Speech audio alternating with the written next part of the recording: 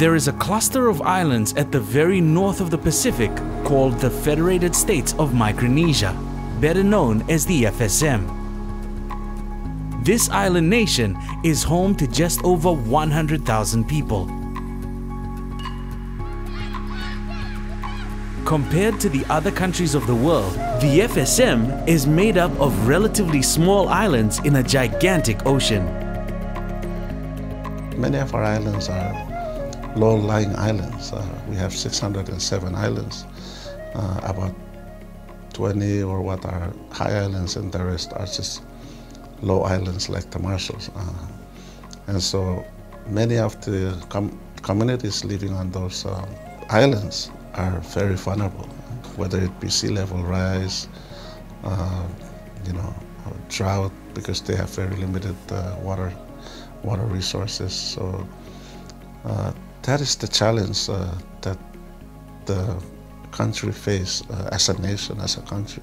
Impact of climate change, if you look at the projections, in the next 50 years, there will be less typhoon, but it will be more intense. And that is the fear. Sea level rise due to climate change affects many parts of this country differently. Before, when the seas are really high or rough, then of course wash the beaches off and then they're built again.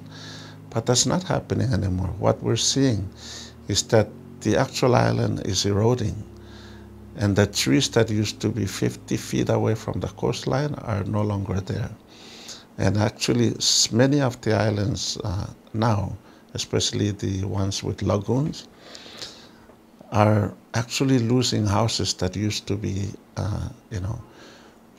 way inland, like let's say 50 feet, 100 feet inland.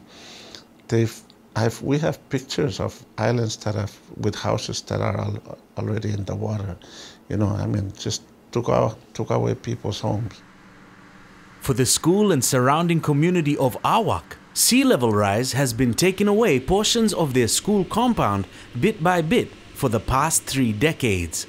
From the time I was in this school back in 1980s, 90s, the shore was like 20 feet away from the Gabion wall. And over the years, it has been eroded. There's a lot of erosion from that site. And so me set koto kawela well kasesang ni chuka toto kolo pupsang o well tukutukla sap. Awak Elementary School caters for students from 14 different communities. The Pacific community, through its Building Safety and Resilience in the Pacific program, BSRP, used funding from the European Union to build a Gabion wall around the eroding portion of the Awak school grounds. Before it was built, rocks fall in the water, and it wasn't that safe for us students to walk over there. It was scary because we were afraid if we walk on the rocks, we might fall in the water and we fall in the water. It's much more safer if we want to play games, and if our balls or something that we play with go over there, we can run and get it instead of being scared to go there. It is good for our school. Now stop the eroding of the soil, and we don't have to worry about the land getting smaller and smaller every year. 50 years from now, it will look the same. Instead of,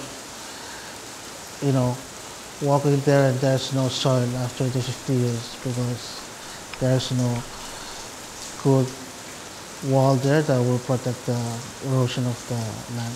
So that came out of that vulnerability and capacity assessment, where the impact of seawater intrusion into the school compound was threatening a double-story building and also limiting the playing space for children. So that became a priority for them. So, and that has been completed, so it has achieved both in terms of stopping the intrusion of salt water into the playing ground and also not threatening the classroom building. The FSM shows a very progressive approach in adapting to climate change. Not only are they consulting stakeholders before making development decisions, but they are also future-proofing the projects by analyzing how it would benefit or safeguard them over the long-term course of climate change and during sudden natural catastrophes. So for FSM, when they integrate, they sort of look at that projections. So they look at the impact of climate change and how it will affect the livelihoods out there in the islands. So the development of the Joint National Action Plan was looking at both the day-to-day living and also the future vulnerabilities, how that vulnerabilities can be reduced when these projections are scientifically based. So combining the sciences and then working with the communities to come up with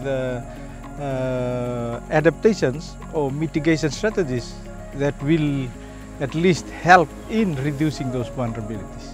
In terms of packaging the project, we involve a lot of stakeholders in the communities themselves to come in and help us, identify what are the challenges and then identify the solutions, what they think are appropriate solutions to the challenges that they face. And so in doing that from the beginning, they took ownership of it, and then it's not like us coming to them and telling them this is what you need for your community. They identified their challenges, identified the way they need to, address it, and then when we worked with them, it's essentially just, assisting them with the resources to be able to do what they needed. And so in the communities, help to make sure that the projects are implemented in their own communities. So it really helped with the implementation because the communities feel a part of it. They want to do it because it's for their own benefit, it's for them.